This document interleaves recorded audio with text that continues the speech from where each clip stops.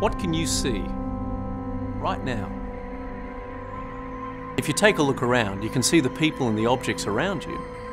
But what you can see with the naked eye is just the tip of reality.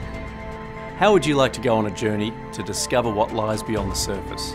To see the invisible?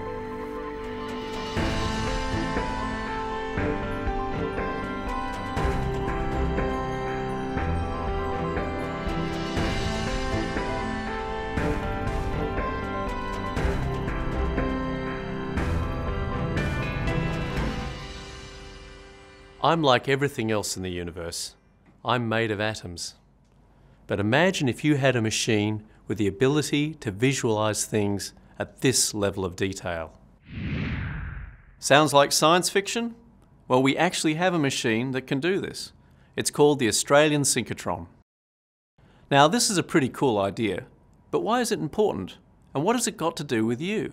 I think of it as an enormously powerful microscope, able to magnify things up to 1,000,000-fold so that single molecules can be imaged and you can work out exactly how this molecule works. By studying things at an atomic scale, we are accelerating our ability to find answers.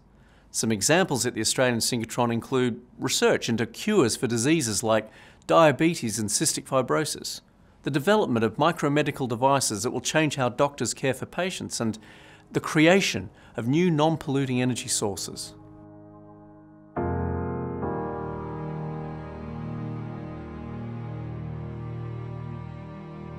Cement is, besides water, the most used substance on Earth. If you just look around you, then everything is made of concrete. It is the basic building block of civilization. The cement industry is the third largest contributor to carbon dioxide emissions in the world. If one wants to reduce that carbon dioxide emission, you have to change the chemistry of how cement is made. And that is exactly what we have done. We are reducing those very high carbon emissions by 80% by the use of an alternative chemistry. The internal microstructure, or as they say, the nanostructure of this material is highly complex. To understand that, you need to have a very powerful microscope to see internally as to what is happening. And it is in that regard that we've used the beam lines at the Australian Synchrotron to understand how the atoms are arranged and therefore how strongly the material is bonded together. The work that we've done at the Australian Synchrotron has been pivotal in us understanding the durability and the mechanical strength of our concrete, which is out there now in practice. So this research that we've done at the Australian Synchrotron has been crucial in our commercialization efforts. We want to and we must reduce carbon dioxide emissions. I think we have a duty to future generations to do that. That excites me. So what is the Australian Synchrotron and how does it work? Let's take a look around.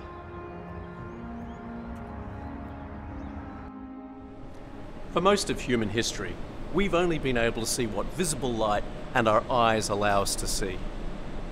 When X-rays were first discovered, this then allowed us to see things at a whole new level. But unlike the X-ray equipment you might find in a hospital, synchrotron light delivers so much more because it's so much more powerful. How much more powerful? Try to imagine this: 1,000,000 times the brightness of the sun. So, how does the synchrotron produce this powerful light? Essentially, it accelerates electrons. How fast? In 1 second, these electrons could go around the world 7 times. Directly below me is the electron storage ring. This is where the electrons move. But the light these electrons produce comes out of the ring and goes down a beamline. This light can be focused to a small spot about the size of a human hair or smaller. This means we can look at a single cell or a microscopic crystal of protein.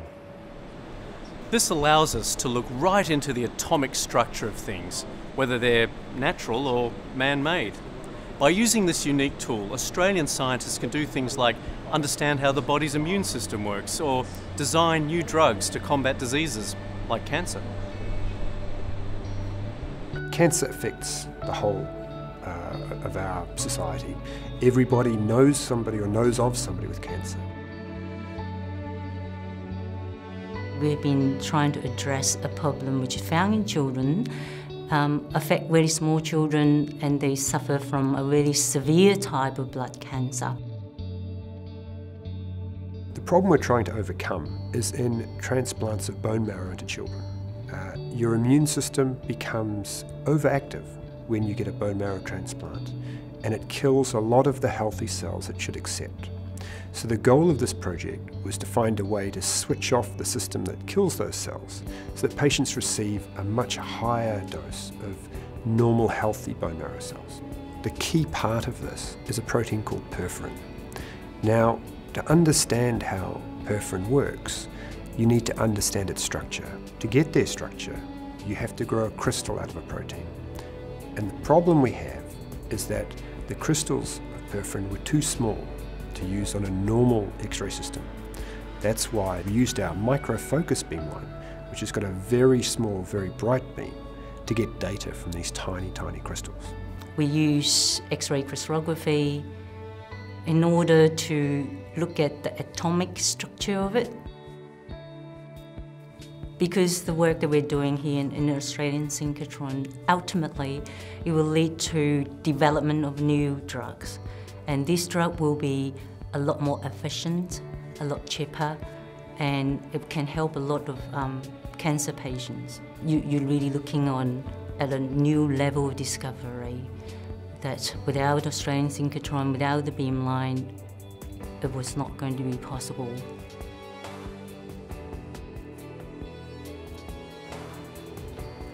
Australia has a proud history of development in the world of biotechnology. In fact, it was Australian scientists that first developed the bionic ear, commonly used today to help the hearing impaired. Techniques used at facilities like the synchrotron are essential to developing these life-changing innovations. If you look at it this way, it is vital that Australian scientists have access to these tools so they can continue their research. Research that includes areas like manufacturing, biotechnology, advanced materials, pharmaceuticals, medical imaging and forensics, just to name a few. It's very important for our young researchers and people at school when they're considering careers in science to know that they can actually fulfill their aspirations here in Australia by being able to access the cutting-edge technology that's available at the Australian Synchrotron. If Australia wants to compete in the world, and we do want to compete in the world, we want to be a significant middle power, we have to have the best theories in scientific equipment. If we don't have world-leading technology, we lose the race for discovery.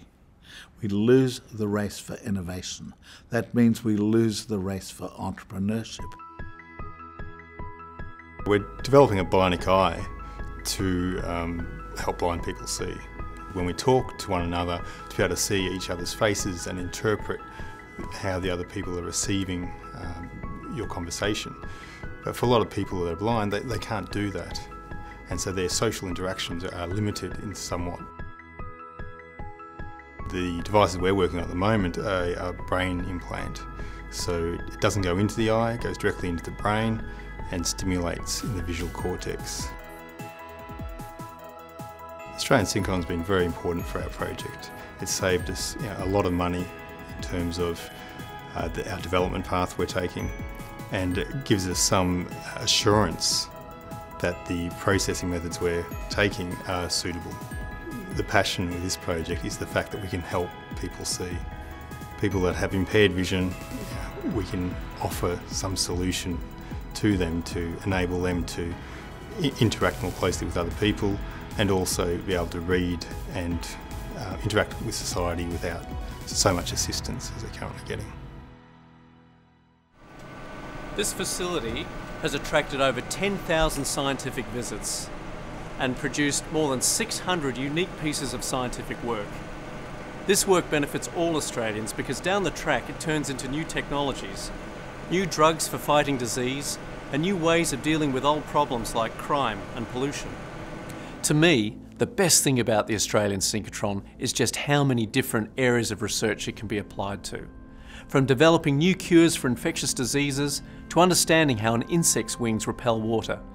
This wonderful tool is allowing us to understand the fine detail of the world around us, and with this powerful knowledge, improve our lives. This is, in a sense, as big a revolution as in the 18th century the invention of the microscope. You're really looking on at a new level of discovery.